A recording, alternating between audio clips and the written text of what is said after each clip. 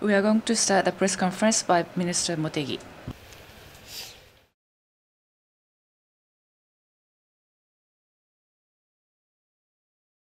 If you are designated, please come to the nearest stand and please identify yourself and your affiliation. Watanabe-san, please. NHK Watanabe is my name. I think you had a meeting directly with Mr. Bigan, U.S. Deputy Secretary of State. Starting this meeting using this meeting as starting point, going forward, perhaps you'll be able to have an in-person diplomacy. How are you going to resume, and expand in-person diplomacy going forward? Yeah, during this morning, I met with Deputy Secretary of State Bigan, who had paid me the courtesy call. And after the spread of coronavirus, with the foreign ministers of other countries, nearly 60 countries of them, I had a TV or telephone conferencing so far. And each of the exchange were useful. And today it was done in person. I thought the in-person meeting is much better. Of course, originally it was scheduled to last for 20 minutes, initially for the courtesy call, but it turned out to be about 1 hour. And we were able to have quite an in-depth discussion. As for the substances, I hope you can look at the readout. Diplomatic activities done in person was very significant. That is the impression I got. Kato-san, please. Nikkei, Kato is my name. I have a follow-up question. This time, you have taken the measures to prevent the spread of COVID-19 for this meeting. Maybe this is going to be the basis going forward. Therefore, in the future, Japanese high-ranking officials may go abroad to have such a meeting? Yes, it is true that for Japan, Deputy Secretary Bigan's visit to Japan took place after the outbreak of the new coronavirus, and special measures were taken to minimize the infection risk. And Mr. Bigan's case was the very first case for Japan to receive important person's visit. Looking at the situation in Europe and the United States, recently already in this form, the exchanges and the travel of important persons in this manner is becoming more general. It has been done quite frequently. That's my understanding. What is the practice of Europe and the United States? Prior to leaving the country, PCR tests are conducted. Private jets are used with a small number of people for transport. Stay is being very short, and the limit is placed on the number of places to visit. Meetings as well as accommodations, and not using the public transport. And as much as possible, avoiding contact with the general public. It was applied to the case of Mr. Bigan as well.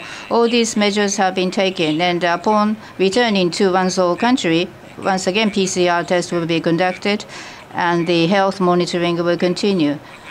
Special measures will continue. So as soon as one would arrive at the country of destination, of course, one must certify the negative results for the PCR test. Then, as soon as possible, public duty can begin. And after returning to one's own country, PCR test will be conducted to check the negative results. Then, the person can immediately go back to his or her official duty. That has been the kind of general practices which have come to be in existence. These kind of exchanges and travel of important persons will not happen every day. It doesn't amount to 250 people every day, and it does not accompany a large number of people. So this is a different framework than the usual border measures which are being taken. And it involves a public official duty of the important persons visiting foreign countries. So this is a way that we should consider. Next question, please. Nishimura-san. public radio, Radio France, in France, Nishimura is my name. By the end of this week, European Parliament will be adopting a resolution regarding the removal of children by Japanese parents. And this resolution has been adopted already. What is your view, the government of Japan's view? This is quite serious. The Japan's image abroad is getting worse because of this. So in concrete terms, what kind of actions are you contemplating to take? I know that resolution have been adopted. And having said that, there are cases which are covered under Hague Convention, and there are cases which are not covered by Hague Convention, and the distinction has to be made.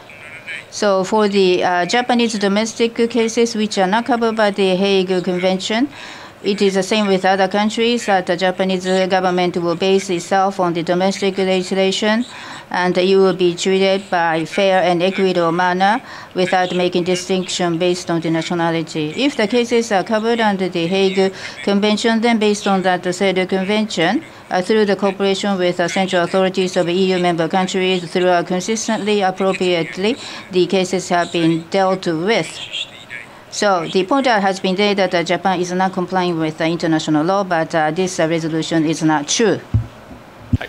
Next question, Watanabe-san. Once again, NHK Watanabe. The COVID-19 border measures is something I would like to ask you more about. The other day, with Vietnam, a special framework has been established. So Japanese people have already visited Vietnam based on this. And however, we haven't seen any Vietnamese coming over to Japan since the framework establishment. What is the current status of exchange of people between Vietnam and Japan? And also status of negotiation with Thailand. Also, other neighboring countries, Taiwan, Korea, and China. These countries, for the exchange of people, relaxation of immigration measures. What is the current status of coordination and adjustment? Well, first of all, as for the resuming the travel, it will be done by phase. For the region, the areas where the infection have been put under control will be the first country. And there should be a needs for the business travel to be followed by the foreign students, as well as in the final analysis, it will also cover the general public for the tourist purposes and so forth. Under this policy, first of all, we thought that the measures will cover Vietnam, Thailand, Australia, New Zealand. So those are the first batch of countries we would begin the negotiation. And just the other day from Japan to Vietnam, already the business persons have already gone to Vietnam. Particularly for Vietnam and Thailand, consultation is going on. That is the current status. So concretely for the people-to-people travel, there are needs for making such a travel. So from when the business persons would come from where to Japan is something we cannot say, but to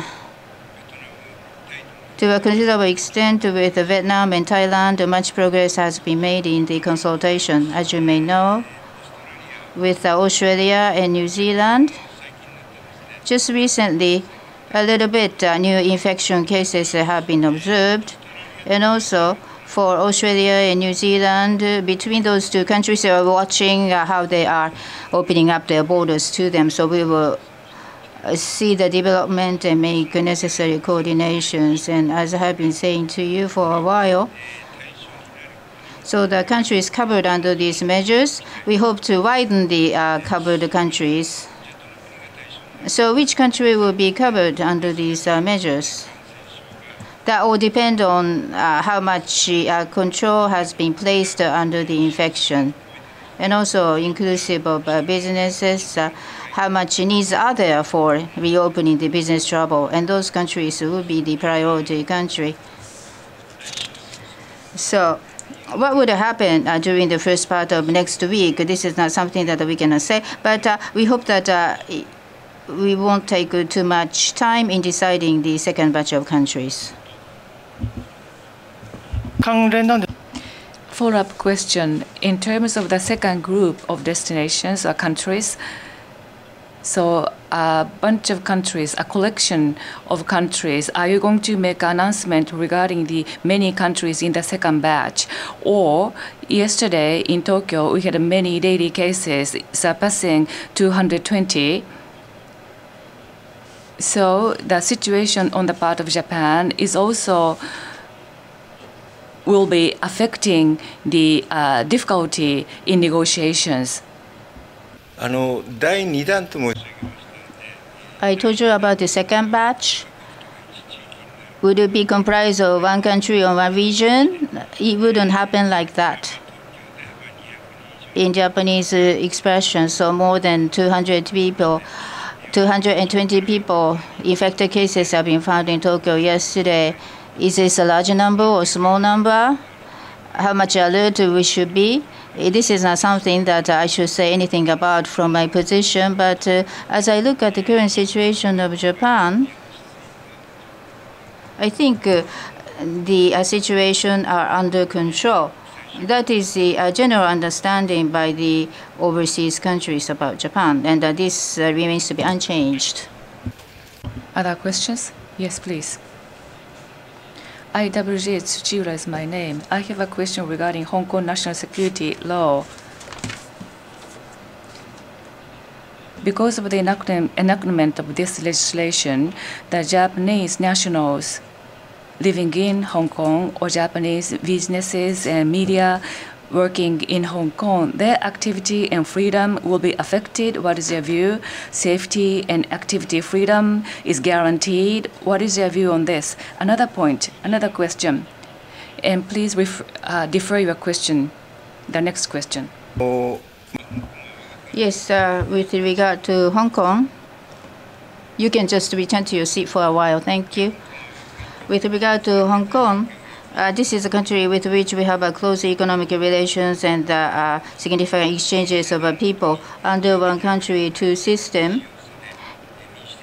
we are of the view that they should maintain the free and open system and develop democratically and stably, which is important. That is a consistent view.